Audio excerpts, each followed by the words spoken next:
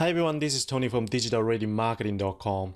In this video, we are going to do a bit of content gap analysis using SEMrush.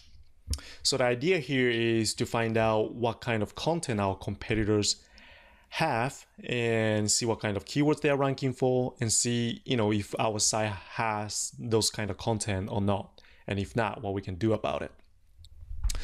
So here is the website that we're going to use as an example. It's amazingyoga.net.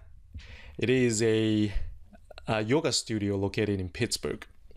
So the first thing that we want to do is to find out about ourselves. So I'm going to pretend that this is my website and I want to analyze it. So just by inputting amazingyoga.net, the URL in the field here, and click on search, SEMrush provides you with all kinds of good information. So you can see for the organic search, based on the estimate that SEMrush has, it's bringing about 1,500 traffic and about 12 keywords. And if we are going to pay for that same traffic, it will cost us about $540 a month. And as you can see here, amazingyoga.net does not use any paid search to acquire the traffic, and it has about 21 backlinks and also other good stuff here. What kind of backlink types, if they are follow link, no follow links, things like that. But in this video, we are not going to talk about those. We're going to talk about how we can find the content that our competitors are ranking for. So what we want to do is to come to position. And here, the first screen that shows you is the estimated traffic. And if you click on keywords, that shows you how many keywords that this site is ranking for. And what we want is this table right here. So as you can see, here's a list of keywords that amazingyoga.net is ranking for and which URL is ranking for that specific keyword. So what we want to do is to export it. It doesn't really matter which one, we just need to be able to open that in the Excel. So I'm just going to go with Excel. So that's our list of keywords and URL. Now we also need to find our competitors. So SEMrush makes it very, very easy. So if you come here and click on the competitors, it will show you a list of competitors that amazingyoga.net has. And the way they do it is by looking at the common keywords and obviously some other matrix here, but really try to find websites that are competing against the online visibility that amazingyoga.net has. So as you can see, this guy seems to have quite a bit of common keywords fighting against amazingyoga.net. And based on that, these are the search engine traffic, this and that. Now, obviously, you can define your competitor based on the business. Maybe within 20 miles radius, that there are 5 yoga studios, and those are the really other ones that you want to compete against with, and you want to analyze those. That is another way to go about. But when it comes to online marketing, what we really care about is the ranking on Google. So if your competitor, not necessarily within 20 radius miles of your business, but they are ranking number 1 and you're ranking number 2 on a certain keyword that you want to target, then you really want to focus on those other guys. So in this instance, I'm just going to pick yoga-pittsburgh.com. And actually, I'm sorry, let's come back here for 1 second because it makes it very easy. If you click on that, it will jump straight to your competitor website. You can kind of glance through, see what kind of content that they have, what kind of site it is. And we want to really dive into it. So what we want to do is to click on this. And then again, same kind of data it shows for our competitor. And what we want to do is go to position. And then what we want to do is export this. Okay. So now we have both our own list of URLs and the keywords, and then our competitor. And obviously you can do this for multiple competitors, but to make it a little bit simpler, I'm just going to do 2 for this video. 2 in a sense, ourselves and our competitor. Okay, so here is a list of keywords that our website is ranking for, theamazingyoga.net. And here's a list of keywords that our competitors is ranking for, Yoga Hive Pittsburgh. So what we want to do is combine these two. Okay, just select them all and create a new tab or something and just paste it there. Same thing here, except I don't need the first row, so I'm just gonna copy that and come here and then just paste it here.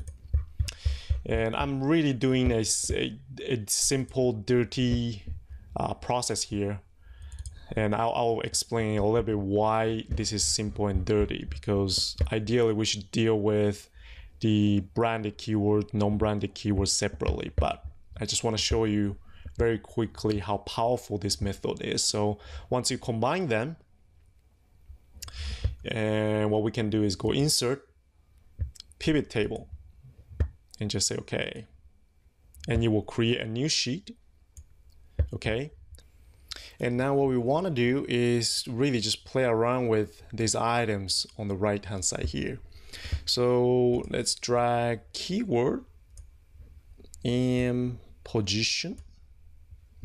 Well, position probably is better here. We can do URL right down here, and right away you can see here's the keyword and here's the page from amazingyoga.net is ranking for that keyword. And interestingly enough, if we scroll down a little bit, you can see here Amazing Yoga Pittsburgh. Okay, obviously amazingyoga.net is ranking for #1. yogahivepittsburgh.com/teachers, this page is ranking is currently at page 11, ranking 11, which is on page 2. So you can kind of do a competitor analysis, seeing what kind of content that they have is ranking for your keyword as well. So let's also do search volume right here, so you can see. And actually right now this is a SEM, so what we want to do is change that a little bit, because we don't want to see SEM, we just see max. Okay, so now you can see, okay, for this keyword it's 140 monthly that this keyword is bringing in. Obviously 51 bus schedule Pittsburgh, when people search for this keyword, they are not thinking about yoga, so you don't really need to target for that. I mean, you don't really want to target for that keyword. 54C bus, same deal here. You don't really want to optimize for those keywords either. So it just happened that your website, this amazingyoga.net is ranking for it, and you can easily see that from here. Okay, so what you want to do here is really see, okay, so here's a keyword that I really care about. Let's say hot yoga Pittsburgh, and right now this has a 320 monthly search volume, and right now the competitor yogahivepittsburgh.com is ranking at position 9, and we are ranking at position 5. So that means we are doing okay, but it's coming to get us. So we might want to be aware of that. And that's the kind of thinking that we can do right here, and you can try to analyze, in case, let's say, from Yoga Hive Pittsburgh perspective, they can actually see amazingyoga.net and see what kind of content it has, and I wouldn't say copy, but sort of mimic. If they really have a nice content, a lot of sort of keyword rich phrases, they are really written very well, then that means Yoga Hive Pittsburgh can kind of mimic that, doing the same kind of things on their website and bring their ranking a little bit higher. And if we're scrolling down, Amazing Yoga, it seems to be doing pretty good. I'm trying to find something that Yoga Hive is ranking for. Here we go. workplace yoga. So Yoga Hive has a page ranking for that specific keyword, which has about 70 monthly search volume. And if Amazing Yoga happens to be offering that kind of yoga classes, what they can do is they can go to this page and see what kind of page that is and try to compete against that page by creating a similar or different optimized page to target for that keyword. So that is the idea here. You really want to find out what your competitors are doing and what kind of content they already have, and you want to go after them. So again, here, Yoga Highland Park, Yoga Hive Pittsburgh, that's their brand keyword, so you don't really want to do it. Yoga in Shadyside, well, they both are there. So that's the kind of thing. And as you can see here, you know, there is a lot of branded keyword from both websites. And so that can get a little bit confusing, you know. So that's what I meant earlier by we want to take care of branded, non-branded keywords. And the way to do that is really simple. You just want to do Amazing Yoga, you know, YO maybe. You want to get different variations, and you can just get rid of it.